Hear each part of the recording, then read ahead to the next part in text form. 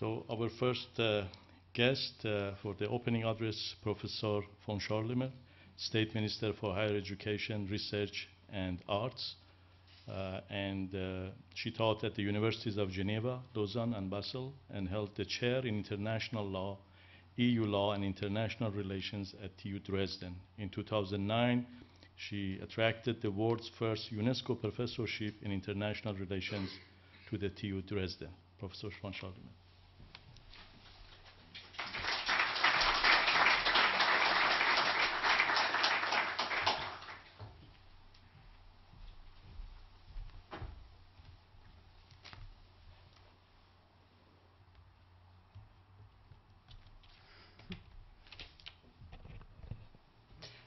Under-Secretary General, dear Professor Osterwalder, Excellencies, especially Minister Pelembe from Mozambique, Magnificence, dear Professor Müller-Steinhagen, dear UNU Vice Rectors and Directors, dear Professor Adakanian, dear Mr. Metzger, Presidents, Directors and Deans, ladies and gentlemen. It is a great honor to me to welcome you here to winterly Dresden today, on the occasion of inaugurating, together with you, this scientific institute, the United Nations University Institute for Integrated Management of Material Fluxes and of Resources, which is so important for the Free State of Saxony.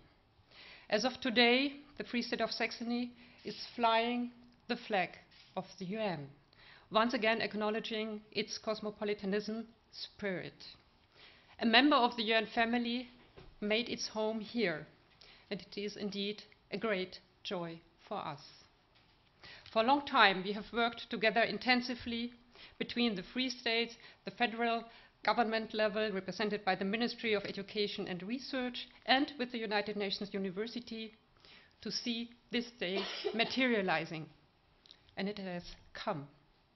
Today, Dresden sees the birth of UNU-FLORES, which is the sounding acronym, as you all know. And very soon, we also hope to see the birth of a twin institute of UNU-FLORES in Mozambique, which we would appreciate very much too. Ladies and gentlemen, let me briefly take you on a virtual journey of 14,118 kilometers length. Please imagine, though, how huge, how seemingly insurmountable this distance is. Well, my ministry is exactly 14,118 kilometers away from your Ministry of Science, Excellency, your Ministry of Science in Maputo, Mozambique.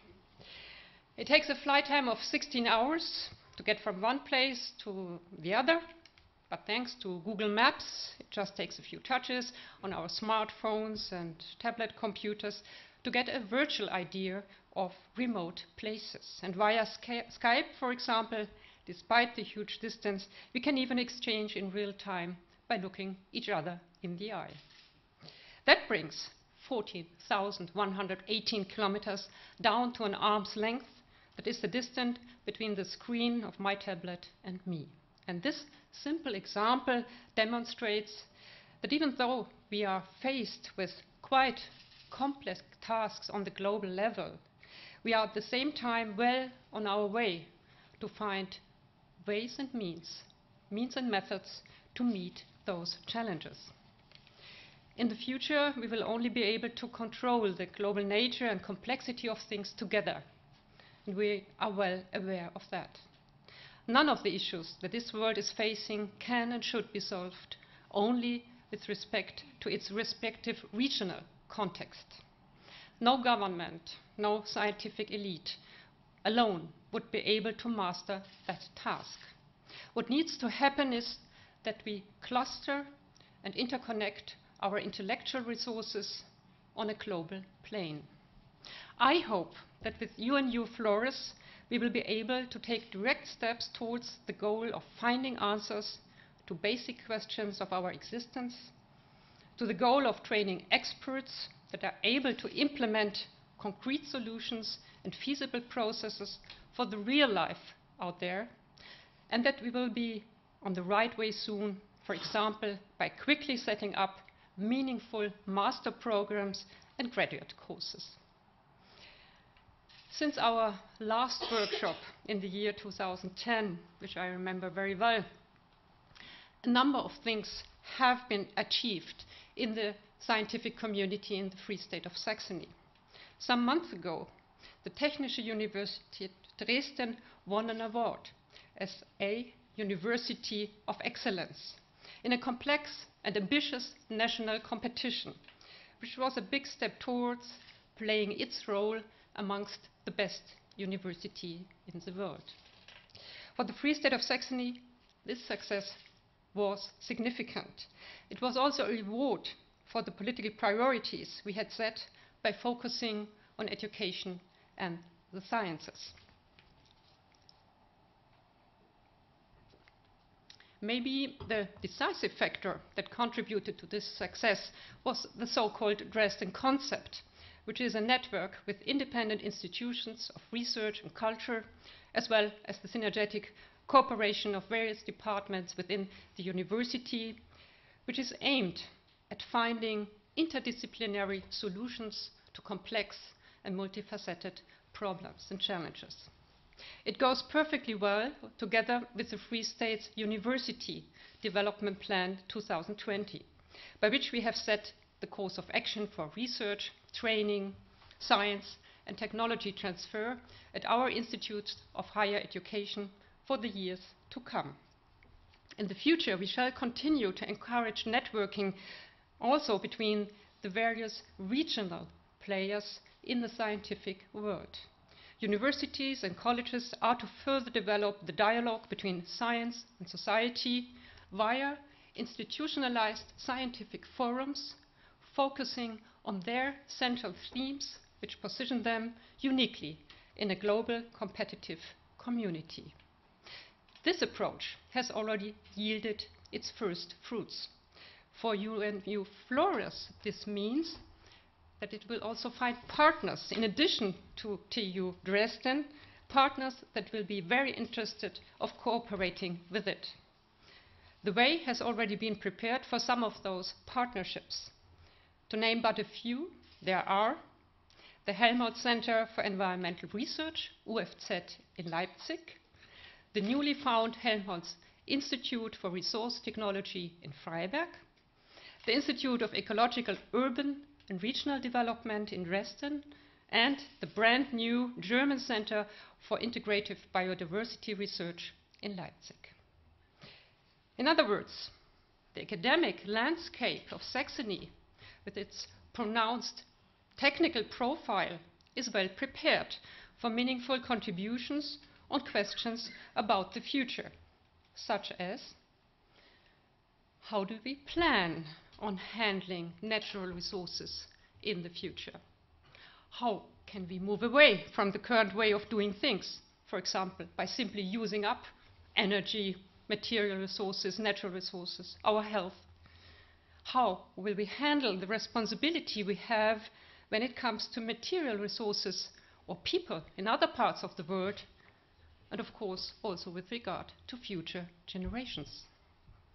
Ladies and gentlemen, time and time again, the year 2012 has seen critical situations with regard to global climate. We, the so-called industrialized nations, have seen that we are subject to natural disasters too. Definitely, the issue does not just apply to the southern hemisphere. Our Chancellor and our Federal Minister for Environment have used several occasions this year to make clear statements on Rio +20 and about the energy transition in Germany.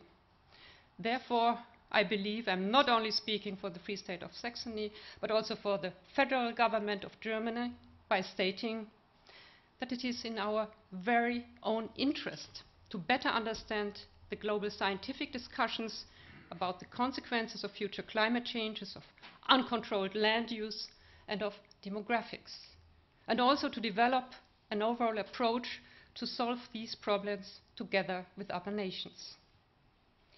Ladies and gentlemen, yes, I think it's time. In politics, we have to go beyond simply defining a problem, analyzing it, issuing dire warnings. Instead, we have to ask the question, what do we need to do? What are we able to do? How can we get the emerging nations not to simply imitate their former colonial powers by bringing in their harvests at the expenses of nations that are even poorer, but instead embrace aspects of sustainability right from the start? The oath of sustainability comes into question here. The answer encompasses economic, ecological, and social aspects, and hence it has a strong political dimension. Science forms the basis for solving all related concrete questions. This is where the political and the scientific tasks meet. And this is where I believe is the most important interface for UNU-FLORES and where I see the core purpose of this UNU Institute. The title, UNU-FLORES, represents the program, ladies and gentlemen. The flores part in it reminds me of the Latin verb flowers. And the work of the Institute shall make them bloom. At the heart of its purpose is the research of an integrated management of water, soil and waste in cycles that mutually influence one another. And these cycles must be maintained and developed in a stable fashion. The basic thought of it was expressed in the forestry ordinances as early as in the 16th century due to an ever greater shortage of wood. At that time occurred the shortage of wood in Central Europe, but also in Japan, independent of each other. In his book about forest management, Hans Carl von Carlowitz, a mining administrator in Saxony, introduced the term sustainability already in 1713. If we raise the question of sustainable development and combine it with consequences of technical solutions, the ethical dimension turns out to be an additional point we need to focus on. University and research institutes have to meet this challenge. Scientists, given their excellent knowledge, do have, I think, a greater responsibility, and this responsibility does not just encompass their direct surroundings, their own research questions and own research projects. Instead, we do expect and we must even demand from excellent scientists to contribute to the best of their knowledge to an adequate solution for global challenges that affect the respective fields of research, be it economics, engineering, natural or social sciences. And this also means, my ladies and gentlemen, that one question has to be asked over and over again. How do my research results contribute to sustainable development, both in the Free State of Saxony, in Germany, and in other parts of the world today and in the future? And this is something I would really like to highlight, not only since today, it's the 10th December, the International Day of Human Rights. To conclude, searching for such global answers and solutions, putting research in an international context, is one of our central tasks of the scientific quest for knowledge, if we want to preserve creation and build our future.